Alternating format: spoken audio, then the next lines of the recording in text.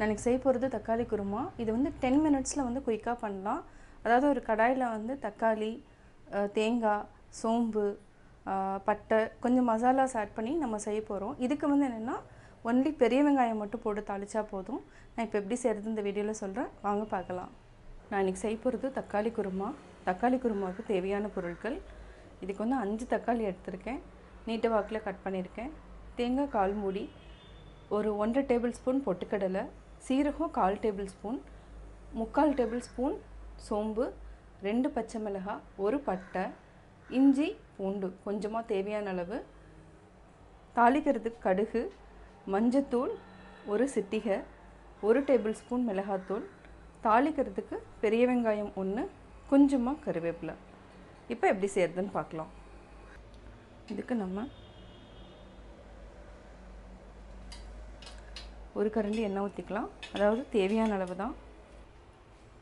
First பச்சை மிளகாய், இஞ்சி பூண்டு, 1 பட்டை, சோம்பு, சீரகம், பொட்டுக்கடலை வந்து நம்ம லாஸ்ட்டில் போட்டால் போதும், இப்போவே போடணும்னு அவசியம் இல்லை. இது வந்து என்னென்னா ஒரு 10 மினிட்ஸில் நம்ம செய்கிறது தான் இந்த குருமா. இப்போ நம்ம தக்காளியும் ஆட் பண்ணிக்கலாம். இது வந்து என்னென்னா நான் 2 தக்காளி வந்து நாட்டு தக்காளி, 3 தக்காளி வந்து ஆப்பிள் தக்காளி யூஸ் பண்ணியிருக்கேன். ஏன்னா புளிப்பு ரொம்ப இல்லாமல் இருக்கிறதுக்காக.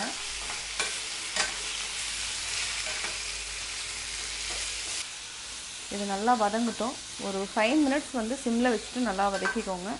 அதுக்கப்புறம் நம்ம தேங்காய் போட்டுக்கலாம். இப்போது நல்லா வதங்கிடுச்சு.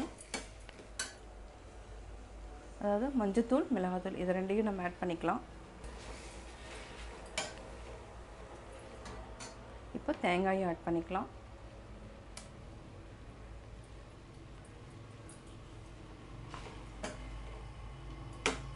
தேங்காய் வந்து ரொம்ப நேரம் வதங்கணுங்கிறது இல்லை, தேங்காயும் பொட்டுக்கடலையும். இப்போ பொட்டுக்கடலையும் ஆட் பண்ணிக்கலாம். இந்த சூட்லேயே வந்து நல்லா வதங்கிடும். இப்போ நம்ம ஆஃப் பண்ணிவிட்டு ஆற வச்சு இதை அரைச்சிக்கலாம். கடாய் வச்சிட்டோம். இப்போ வந்து நம்ம தாளிச்சிக்கலாம். கடுகு போட்டுக்கலாம்.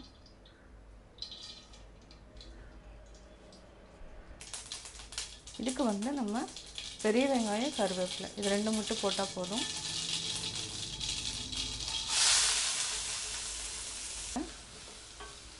வெங்காயம் நல்லா வதங்கினதுக்கப்புறம் நம்ம ஆல்ரெடி அரைச்சி வச்சுருக்கிறோம், அதை வந்து நம்ம ஊற்றிக்கலாம். நல்லா வெங்காயம் வதங்கிடுச்சு. இப்போ நம்ம அரைச்சி வச்சுக்கலாம். நல்லா மிக்ஸ் பண்ணி விடுங்க. இப்போ இதையும் நம்ம ஆட் பண்ணிக்கலாம். இதுக்கு வந்து கல்லுப்பு தான் ஆட் பண்ணுறேன். தேவையான அளவு உப்பு நம்ம ஆட் பண்ணிக்கலாம். இது நல்லா மிக்ஸ் பண்ணி விட்டுட்டு ஒரு 5 to 10 மினிட்ஸ் வந்து நல்லா கொதிக்க வைக்கலாம். அதாவது சிம்மில் வச்சா 5 to 10 மினிட்ஸ், ஹை ஃப்ளேமில் வச்சா நம்மளுக்கு 5 மினிட்ஸே போதும். குருமா நல்லா கொதிச்சிடுச்சு. இப்போ நம்ம ஆஃப் பண்ணிக்கலாம். இது வந்து குருமாவுக்கு வந்து இட்லி காம்பினேஷன் நல்லாயிருக்கும். நான் மாவாட்டி வச்சுருக்கேன். நல்லா மாவு புளிச்சிடுச்சு. இதை நல்லா மிக்ஸ் பண்ணி விட்டுக்கோங்க. மாவு நல்லா கரைச்சிட்டோம். இப்போ வந்து இட்லி தட்டில் ஒரே ஒரு ட்ராப் மட்டும் ஆயில் விட்டுட்டு நல்லா க்ரீஸ் பண்ணிக்கோங்க. அப்போ தான் வந்து இட்லி எடுக்கிறதுக்கு வந்து நல்லா வசதியாக இருக்கும். இப்போ நம்ம மாவு ஊற்றிக்கலாம். கொஞ்சமாக ஊற்றினா போதும். ஏன்னா இது வந்து சின்ன இட்லி தான் வரும். ரொம்ப பெருசாக ஊற்றிட்டோன்னா பாதி வேஸ்ட்டாக போயிடும்.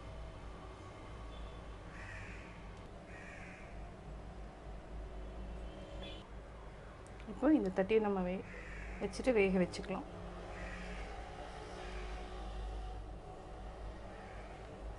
இது உள்ளே வச்சுக்கலாம்.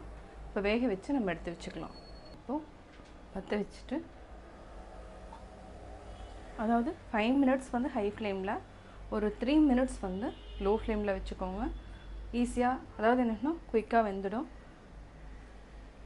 இப்போ வெந்ததுக்கப்புறம் எடுத்துக்கலாம். இப்போது இட்லி வந்து 8 நிமிஷம் ஆயிடுச்சு. டோட்டலாக செக் பண்ணிக்கலாம். இதில் மாவு வந்து ஒட்டலை, வெந்துடுச்சு. இப்போ நம்ம ஆஃப் பண்ணிவிட்டு தனியாக எடுத்து வச்சுக்கலாம். ஒரு வியூவர்ஸ் வந்து கேட்டிருந்தாங்க, இட்லி வந்து உடனே எடுத்தால் என்ன ஆகும்ட்டு, அது ஃபுல்லாக பிசு பிசுன்னு ஒட்டிக்கும். ஃபஸ்ட்டு வந்து நம்ம எடுத்து, அதாவது மூடி திறந்துட்டு கொஞ்ச நேரம் வந்து ஒரு 2 மினிட்ஸ் வந்து தண்ணி தெளித்து விட்டுட்டுனா அழகாக வந்து இட்லி வரும். இப்போ நம்ம இட்லி எடுத்துக்கலாம்.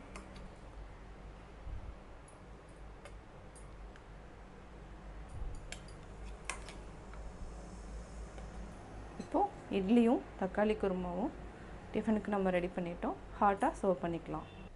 நான் தக்காளி குருமா எப்படி செஞ்சேங்கிறத பார்த்தீங்க. இது வந்து இட்லி தோசைக்கு ரொம்ப டேஸ்ட்டாக இருக்கும். நீங்களும் வீட்டில் ட்ரை பண்ணி பார்த்துட்டு உங்களுடைய கமெண்ட்ஸ் எனக்கு சொல்லுங்கள். பிடிச்சிருந்தால் லைக் பண்ணுங்கள். மறக்காமல் எங்கள் சேனலை சப்ஸ்கிரைப் பண்ணுங்கள்.